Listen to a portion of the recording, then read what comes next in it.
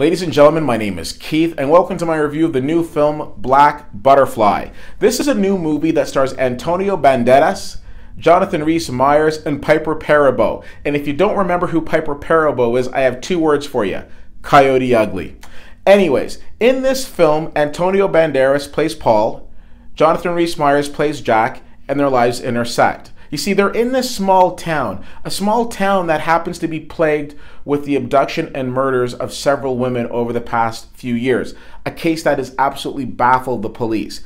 That story serves as a backdrop as Paul is dealing with a little bit of writer's block.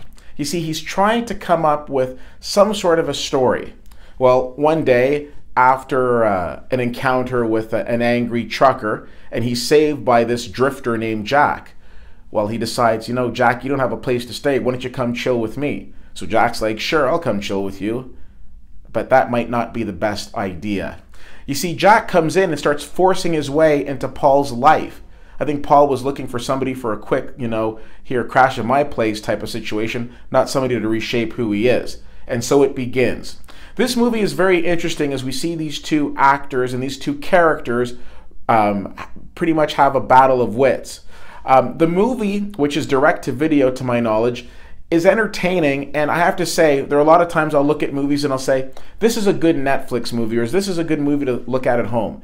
And this definitely fits into that category. It doesn't feel like a big blockbuster type of film that you would need to see in the theater, but at home you'll find it very entertaining. There's a lot of different things that happen towards the later part of this movie. Some of it pays off, and for me, some of it doesn't. Overall, I like the performances of the actors, especially Jonathan Rhys Meyers. Here's somebody who you're not used to seeing strong dramatic work in. I don't know, I'll always think of him as the guy in Bend It Like Beckham, but he does a decent job in this film, and I enjoyed his performance. And Antonio Banderas is a solid actor, and I think he always delivers some pretty solid work in his own right. I give this movie a C. Should you run out and see it? No, but if you're in the comfort of your own home and it's there, absolutely check it out. Let me know what you think of Black Butterfly. I would love to know. You can reach out to me on Twitter at CFL_fan.